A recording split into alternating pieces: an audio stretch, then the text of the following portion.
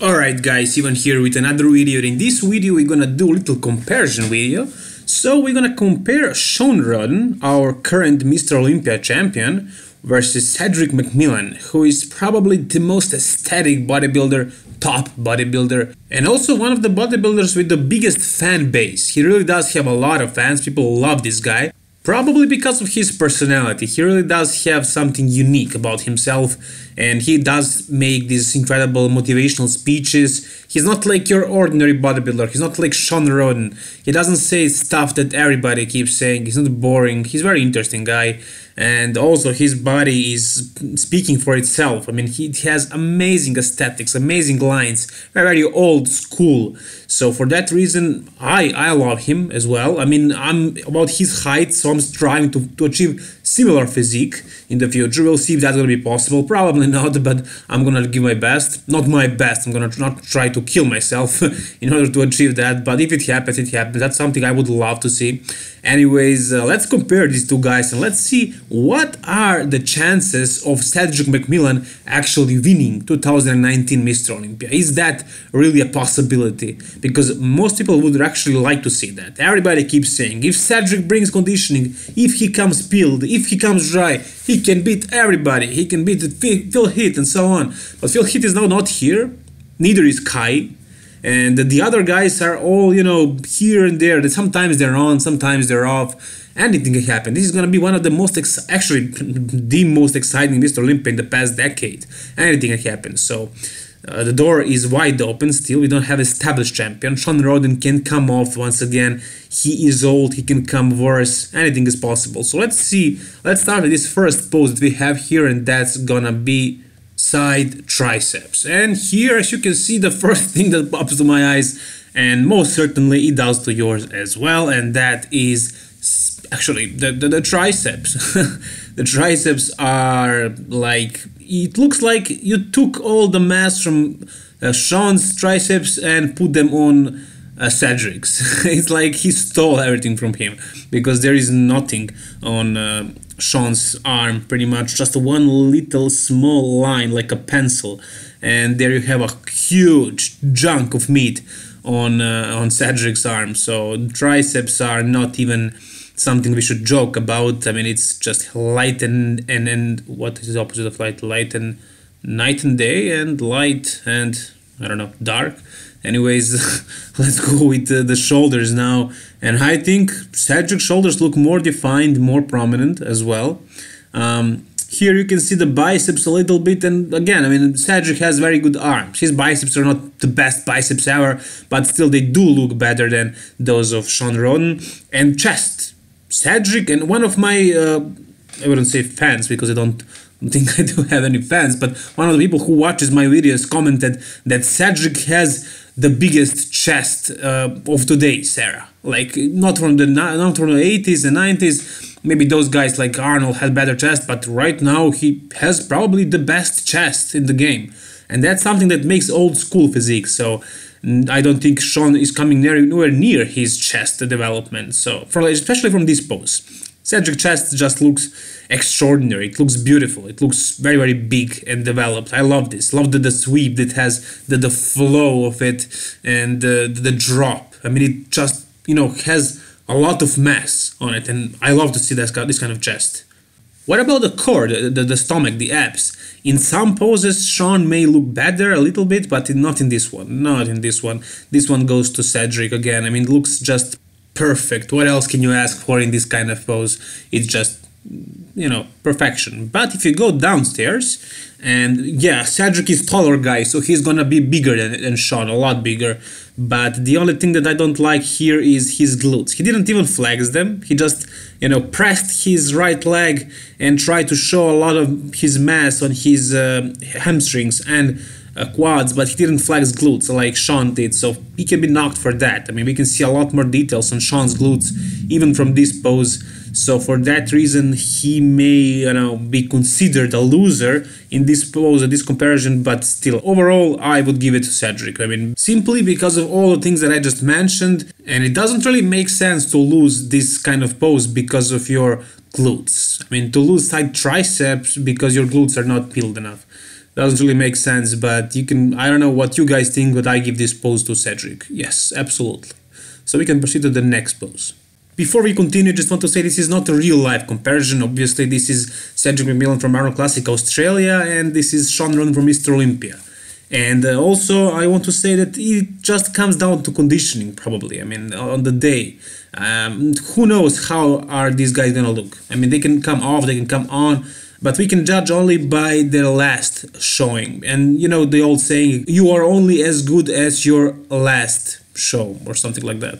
But you get the point. So that's what we can see here, and that's what we can look and judge. I mean, it's gonna be boring if you don't do this. If you're gonna be like, well, who knows what's gonna happen? Maybe he's gonna be off, maybe he's gonna be on, blah blah blah. We can't really do that. We can just have fun by looking at what we can look at. And so let's do this. And let's go with this next pose, front double bicep. And this is not my favorite pose of Cedric. I mean, his legs are looking great, and his V-taper is also awesome, but not much else. His biceps are not the best biceps. Sure, he does have great arms, big arms, but the biceps are not as good as his triceps. His triceps are humongous, but his biceps are a bit weak. And his stomach in this pose is not looking good. I mean, if he manages to learn how to do vacuum, or can he do vacuum? I'm not sure, but if he could, I think that would be better, because in this pose he's kind of expanding his chest and his rib cage a lot and not doing vacuum, so his abs are not flexed, not contracted, and it doesn't look, it's not vacuum, it's not flexed abs, so it's something in between. It doesn't look good, so I don't like to see that. And as far as legs, it's basically very, very hard to beat Shawn in legs. Shawn has very, very good legs, but in this case here, it's pretty close. I mean, I may even give it to Cedric because of the details. I don't know, it's the matter of lighting or whatever, but I can see some deeper striations, deeper separations, and basically better conditioning on Cedric's legs. So, but the overall flow, I just give this one to Shawn. Let's be honest. I mean, no matter how big of a fan I am of Cedric, I need to be objective with this one, and I give this one to Shawn. Okay, let's go with the next one. And that's gonna be front lat spread. So the first thing that I see here that I really, really like on Cedric's physique is chest. Once again, one of the best developed chest of today's era. Like this guy that commented on my previous video said his name is Mose. I hope you're watching, brother. Thank you very much for the support.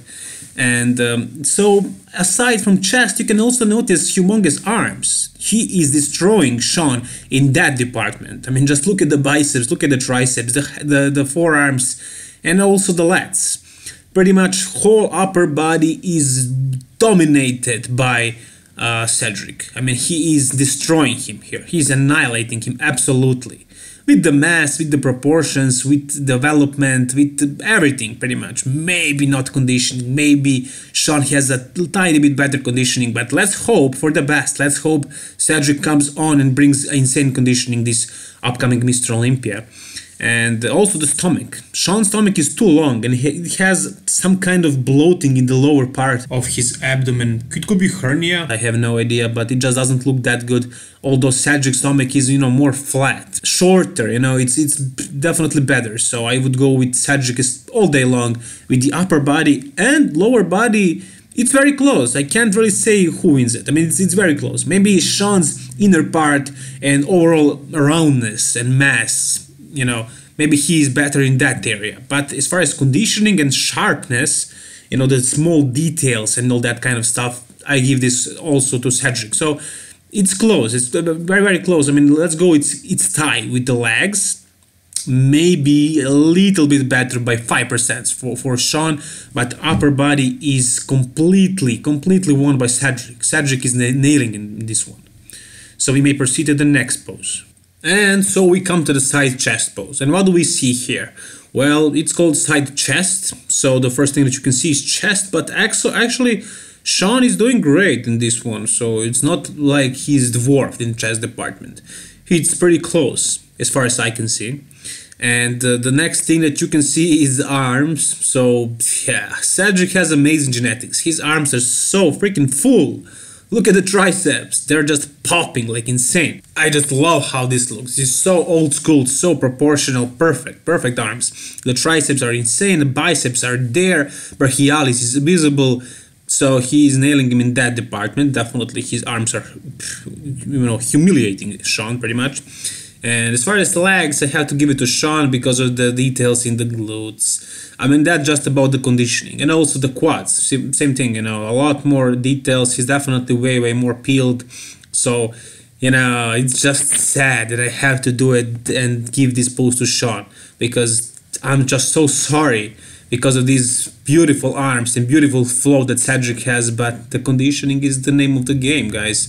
At this level, I mean, all of these guys are very good developed, some more, some less, as you can see, but it all comes to conditioning with the due date, and we'll see what Cedric does. Hopefully he doesn't fail as these past few years. Hopefully he's gonna bring great conditioning, and if he does that, he may just win. But as far as we can see it right now, I give this pose to Shawn. Let's proceed to the next pose, and yeah, that's gonna be abs and thighs. So what do we see here? So it's called abs and thighs, and nobody pretty much beats Shawn in this pose. I mean, his abs are very good. They show a lot of details all the way, from serratus to the lower and upper abs, just very sharp and developed. So his upper body in this case is much better. Also, his arms are looking kind of fuller and bigger for some reason. I'm not sure why. And I know his arms are, smaller than Cedric's, but in this angle, they look bigger.